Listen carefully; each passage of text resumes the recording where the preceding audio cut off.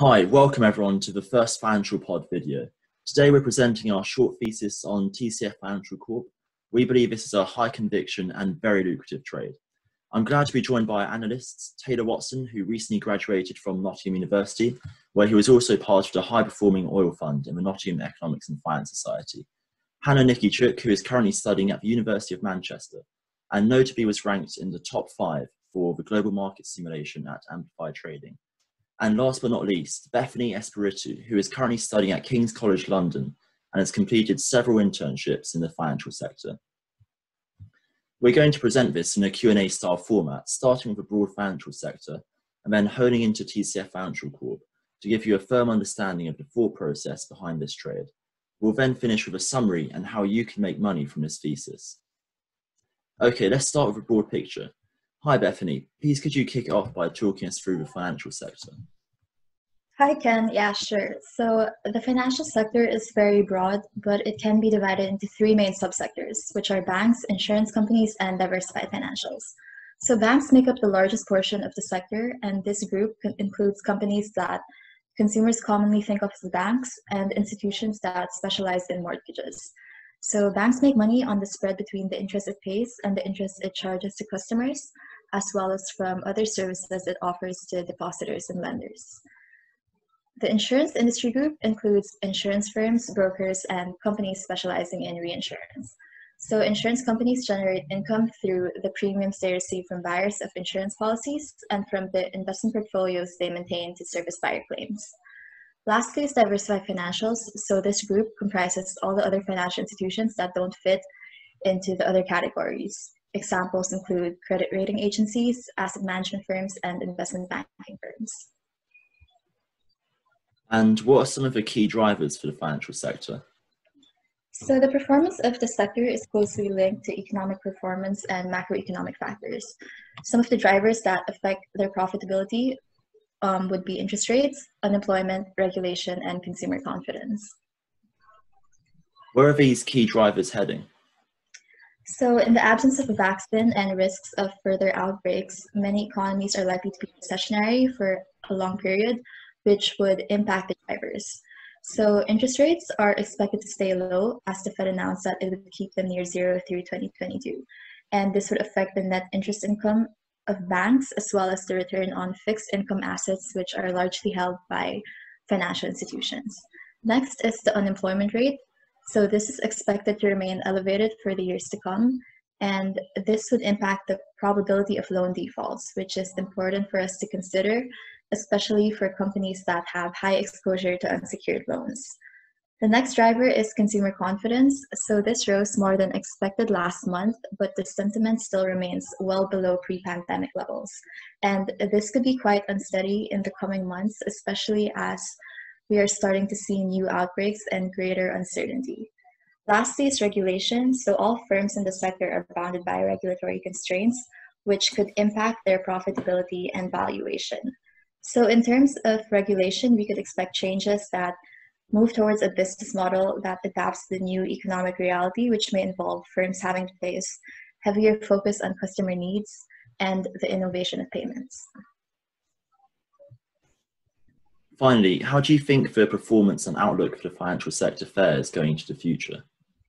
So the performance and outlook of the sector over the next years will largely depend on the rate at which economies recover and how quick financial institutions are able to adapt to changes in the new normal. So expectations for a quick recovery would serve as a strong tailwind to performance, and there will be high growth potential, but only if interest rates recover and the overall market continues to advance. Thank you very much. Interesting stuff. Now, moving on to the retail banking industry analysis. Taylor, please could you explain the competitive environment within this industry? Cheers, Ken. We've always seen a few top banks dominate the retail banking industry thanks to their economies of scale, large investments in brand and infrastructure.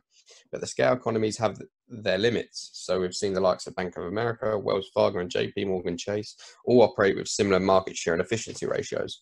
But now what's going to happen with the shift to digitalization, which is supported by the large advancements of tech in the banking sector, will squeeze out undifferentiated mid-size and smaller competitors. These are early signs of this trend with Undifferentiated smaller community banks in the US have lost a significant share of their deposits over the last 2 or 3 years, whilst the three largest banks have gained share. These reasons are twofold. First, advances in technology such as machine learning and artificial intelligence that are unleashing a new wave of productivity improvements for financial institutions. The second and most important factor is the shift from physical to digital channels of customer acquisitions. Banks with scale and skills in leveraging this advantage will achieve customer acquisition significantly lower than smaller competition. And what is the bargaining power of the buyers and suppliers in this industry? So when we're talking about the bargaining powers of either the buyers or suppliers, we're referring to how much power our customers have over us, to what extent they can dictate terms. And retail banking is unique as their customers are also the suppliers as per their business model. They take money from the suppliers and loan it out to their customers, which are usually overlapped. In the retail banking industry, suppliers and customers have little power, as individually, if they left, the damage would be insignificant. But it is important that they not allow mass exits, as this would seriously dampen their profits. What is the threat of substitutes for retail banking? So the threat of substitutes has vastly increased in recent times in the form of new firms that provide specialist financial products. So instead of being a bank and providing a range of products that are specialised on one, this can be seen in peer-to-peer lending companies such as Prosper and Lending Club, to name a few.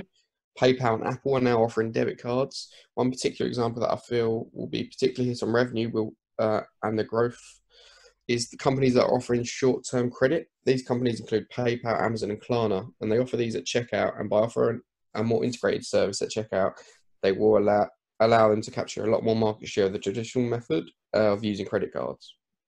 Okay, looks like there's some big headwinds there. Finally, what about the threat of new entrants?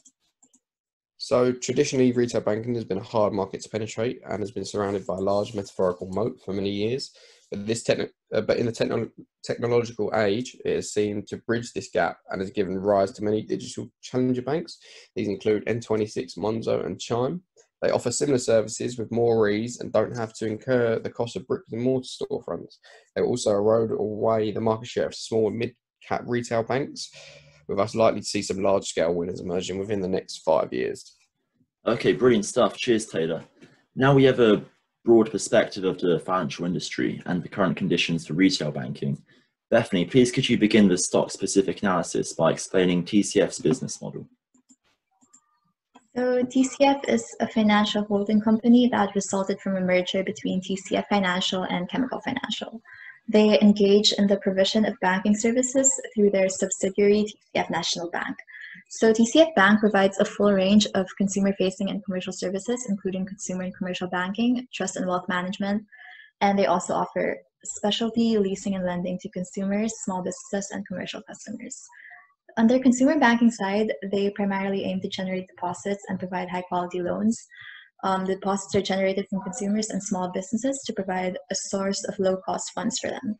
While on their commercial banking side, they focus on building full commercial relationships, providing high-quality loans, and providing deposit and treasury services.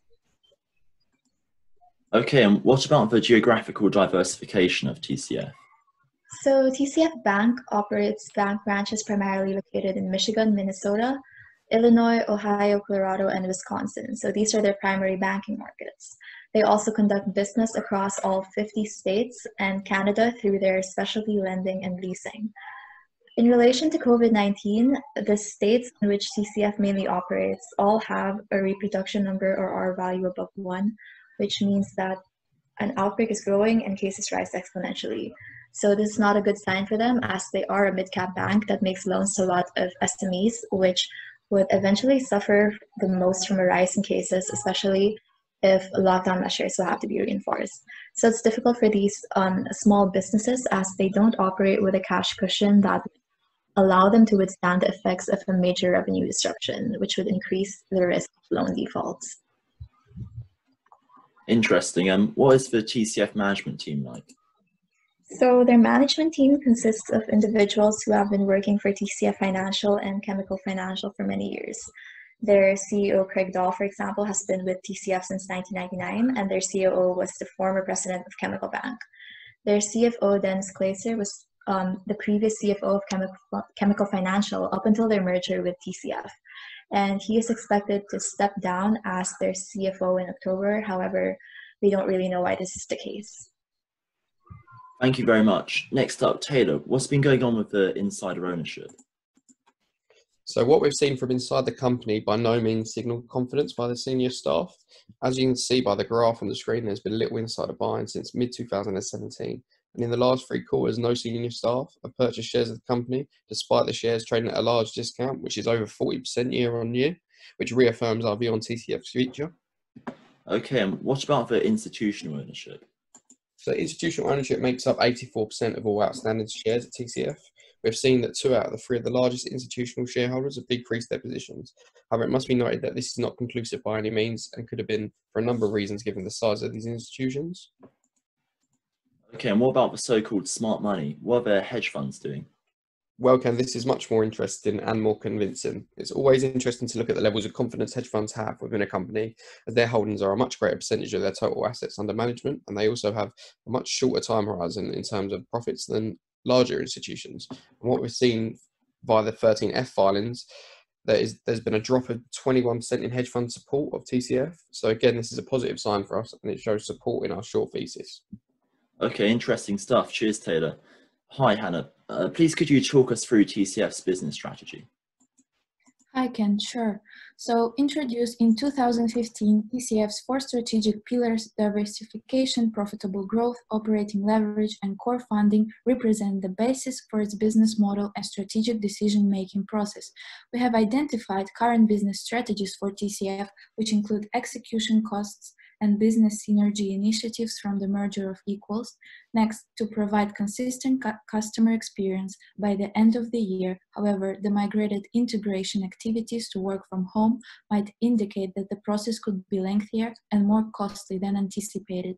Lastly, to maintain strong capital levels and pay a competitive dividend. As to the response to COVID-19, TCF offers loan modifications for impacted customers, having received 8,500 commercial loan modification requests, as well as mortgage and home equity payment deferrals, with 7,300 requests for $825 million. Moreover, they have increased provision for credit losses, $74.1 million related to COVID-19. And lastly, TCF had temporarily suspended share buyouts. What about the competition? Who are TCF's competition?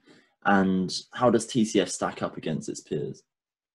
We have identified 5 main competitors of TCF with a similar market cap, which are People United Financial, First Horizon National, Citizens Financial Group, Zions Bank Corp, and TFC Financial, which operate under similar business models, however still provide a wide range of services represented on a slide. When comparing the performance of TCF over the past 2 years to one of their main competitors, Zions, it's clear that even though that they are moving in somewhat similar trend, TCF was hit harder by dropping its share performance from 130% to -10% during a COVID recession. Having completed a comparative analysis on TCF and 5 other competitors mentioned, we have identified that TCF is performing below the average performance overall amongst most of the ratios examined. Namely, TCF has the lowest dividend yield of 3.81%, as well as return on assets, return of equity, PE, PS, EPS, and quick ratios, all performing well below the average of the peer group assessed. However, among its competitors, TCF has the highest insider ownership percentage of 3.39% and the highest net interest margin of 3.81%. Okay, nice. We've covered a lot of ground today. Please could you sum up what we've talked about so far? To sum up everything, we have identified a bearish macro backdrop for financials. Firstly, one of the issues are lower for longer interest rates, which means further net interest margin compression for banks such as TCF. Secondly, high cyclicality in a time when the business cycle is slowing. This then adversely impacts unemployment and consumer confidence and the volume of banking activity for TCF. On top of that, Within financial sector, retail banking has the most challenges going forward. Particular issues include the rise of non-financial companies providing short-term credit options, as well as the rise of lightweight online banks, which do not have the traditional banking expenses that TCF does. In terms of stock-specific factors, insider ownership of 3.39% indicates weak buying and a significant volume of selling in recent quarters. On top of that, lockdown rollbacks in 6 states that TCF operates in are very possible, meaning a slowdown in business for TCF. According to our competitor analysis, ROA of TCF is in the bottom 10th percentile of US banks. Within the peer group selected, which includes banks with particularly weak ROA, TCF is still below average. Lastly, there is a room for analyst downgrades, currently 7 very bullish, 5 bullish, and 3 neutral ratings from Wall Street. Given the current outlook for banks, downgrades seem highly likely, which will be a catalyst for downwards movement. Okay, great stuff. What's the DDM? And finally, how can we make money on this thesis? The dividend discount model is a quantitative method used for predicting the price of a company's stock based on the theory that its present-day price is worth the sum of all of its future dividend payments when discounted back to their present value. It attempts to calculate the fair value of a stock irrespective of the prevailing market conditions and takes into consideration the dividend payout factors and the market expected returns. The reason why we use DDM model rather than a DCF is because free cash flow is meaningless for financial institutions, because changes in working capital can be massive due to the balance sheet-centric nature of their businesses. DDM uses the firm's dividend as a proxy for cash flow. So speaking about the assumptions, minimum tier cap ratio of 12% is based on their current requirements, cost of equity of 11% is based on peer group analysis, initial group on tangible common equity of 9% based on their average ROTCE between 2008 and 2009. This then reverts back to their current levels in time. Final year-over-year asset growth of 4.5% based on historical average of the last 3 years before their merger. For trade setup, we have decided to capitalize on this thesis by launching a naked short at 32.5 price level. The reason we chose this level is price is losing momentum from a technical standpoint, so it didn't make sense to get in at these lows, and also we get a much more lucrative trade from a risk-reward perspective at 32.5. Fantastic. So that concludes our presentation. We hope you learned something new and potentially have a very compelling and lucrative trade to take on TCF Financial. Thanks everyone for watching.